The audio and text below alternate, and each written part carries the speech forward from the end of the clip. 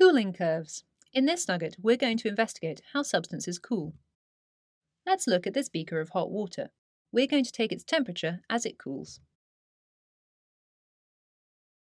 Notice we're plotting it directly onto the graph rather than writing a results table because it's a bit quicker.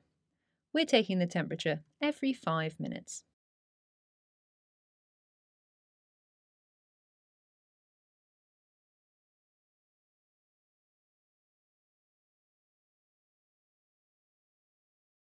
And let's draw a line through that.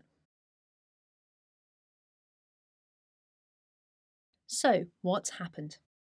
At the start, our beaker cooled very quickly.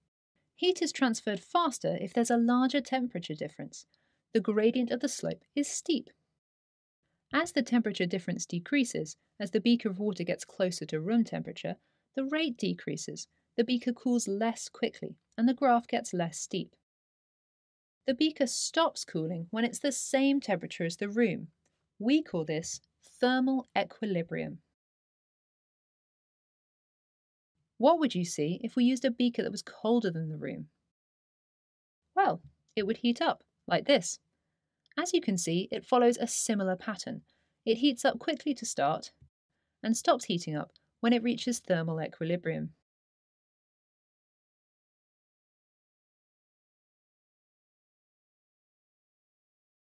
What would happen if we used a different substance rather than a beaker of water?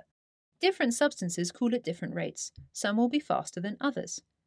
Conductors such as metals will transfer heat more quickly and so cool down and heat up at a faster rate, but they will all reach thermal equilibrium with the room. To summarise, energy is transferred by heating from a hot object to a cold object.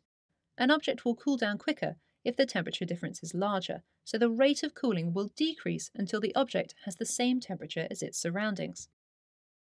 If an object has the same temperature as its surroundings, there'll be no heat transfer, and we call this thermal equilibrium. Different materials will cool down at different rates. Metals and conductors will cool down more quickly than insulators. And our keywords: thermal equilibrium, when two objects are at the same temperature and there's no heat transfer between them.